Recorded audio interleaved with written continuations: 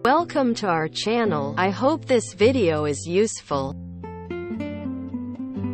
Advanced audio blog. Guess 1 number 2 sharks and crocodiles in Indonesia. Oh my. Indonesian. English. Surabaya, kota terbesar kedua di Indonesia, adalah ibu kota provinsi Jawa Timur. Ia terletak di pantai utara Jawa Timur dan biasa menjadi kota persinggahan rute Jakarta-Bali. Kota ini juga merupakan kota perdagangan utama untuk Indonesia bagian timur.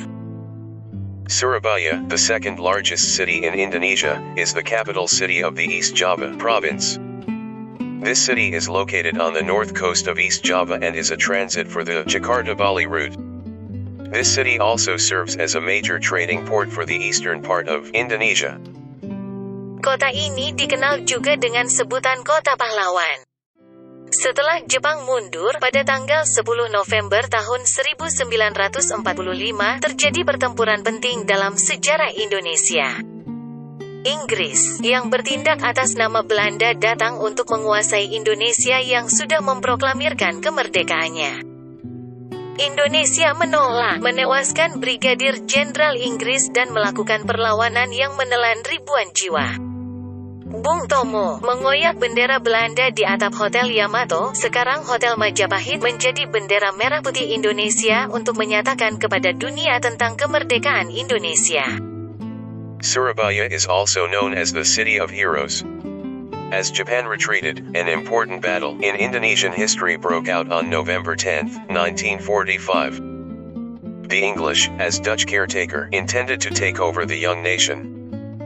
However, Indonesia refused, killed the English general brigadier, and fought in a battle that took thousands of lives. Bung Tomo tore apart the Dutch flag on the rooftop of the Yamato Hotel, now Hotel Majapahit, into the Indonesian red-white flag as a statement of independence. Nama Surabaya berasal dari kata sura dan baya, yang dalam bahasa Indonesia berarti hiu dan buaya, dan menjadi simbol kota ini.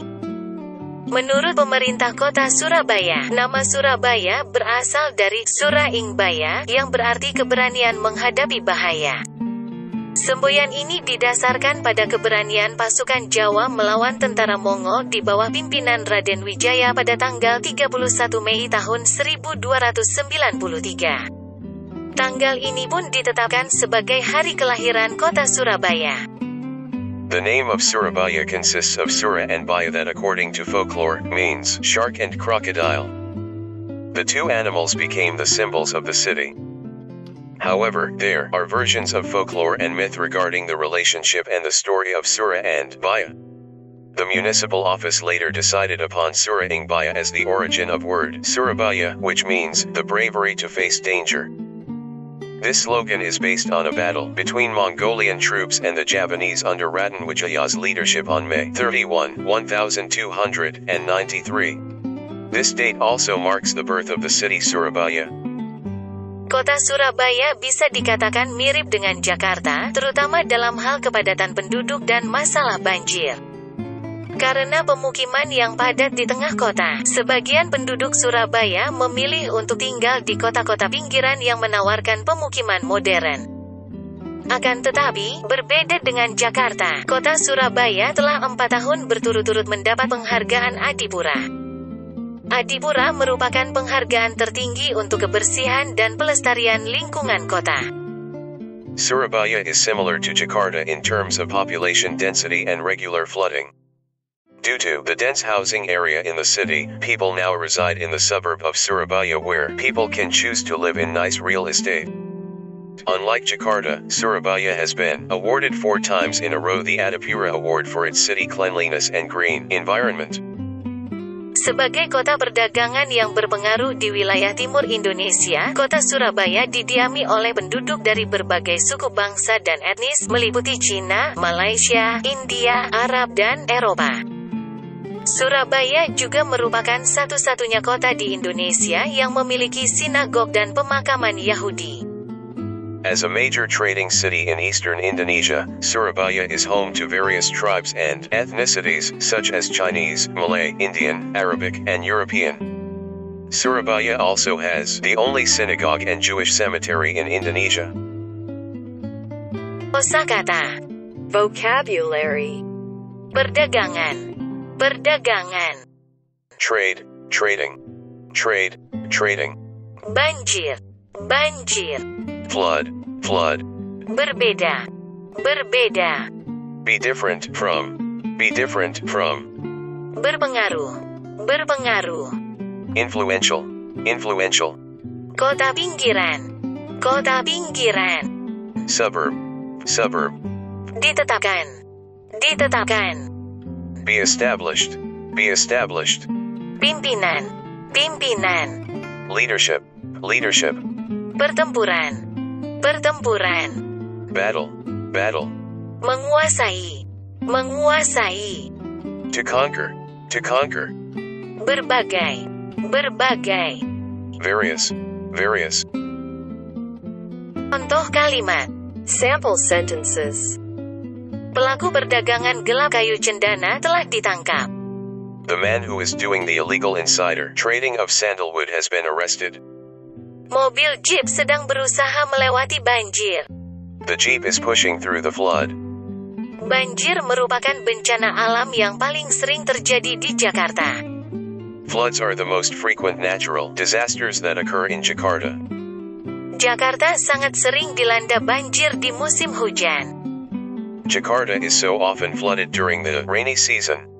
Kita harus saling menghormati orang lain yang berbeda agama, ras, dan latar belakang. We must respect each other's different religions, races, and backgrounds. Keindahan dari Pulau Bali dan kebudayaannya sangat berpengaruh pada lukisan-lukisan Lamayer. The beauty of Bali Island and its culture is very influential in Lamayer's paintings. Di kota pinggiran kota Jakarta telah dibangun banyak pemukiman-pemukiman baru. In the suburbs of the city of Jakarta, a lot of new housing has been built. Perjanjian telah ditetapkan oleh pemimpin dari kedua belah pihak. The agreement was established by the leaders of both parties.